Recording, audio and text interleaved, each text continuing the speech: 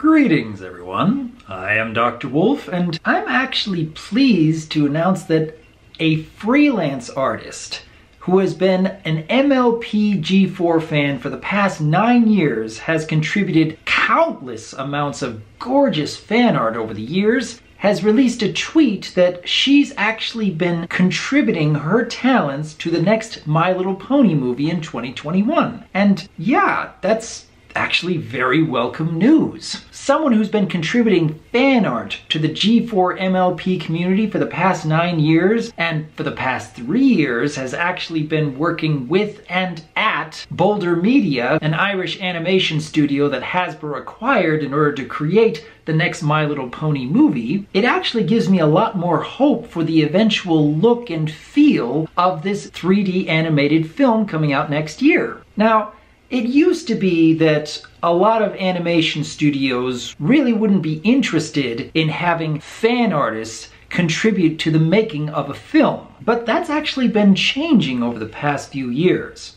I mean, take for example the Detective Pikachu movie. There have been countless animated Pokemon movies over the past couple of decades, and an overwhelming number of fan artists who have put their work out online for everyone to see during that same time. But when it came to creating a 3D Pokemon movie, one that would fit much more realistically with human characters right alongside them, I think it's great that the staff behind that film decided to hire on very popular Pokemon fan artists in order to create the final product. An even better example is that when the first Sonic the Hedgehog trailer came out, and that whole debacle where pretty much everyone was a little disgusted by the end result here, the staff behind the film went back to the drawing board and actually brought in Sonic the Hedgehog fan artists who have been very popular in that fandom over the past many years in order to create this new look for the character, which in turn got a lot more praise from the audience.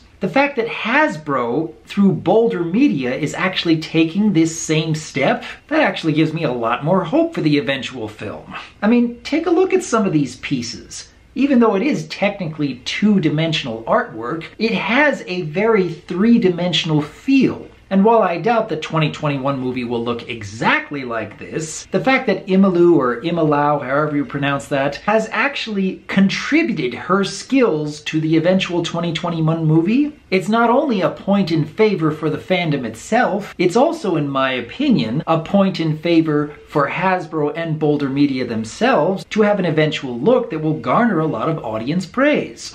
I know the movie is still a long ways off, and I don't expect any kind of preview or trailer to come out until probably early next year at the earliest. But with news like this, it actually does make me look forward to the eventual movie all that much more. But then, what do each of you think? Given all of the fan artists who have contributed their talents to the Brony fandom over the years, and considering the end result of movies like Detective Pikachu and Sonic the Hedgehog, what do you expect to see now that we know that freelance artists have actually been contributing their talents to this upcoming movie as well? Let me know, because as always, I am Dr. Wolf, and I look forward to hearing from you.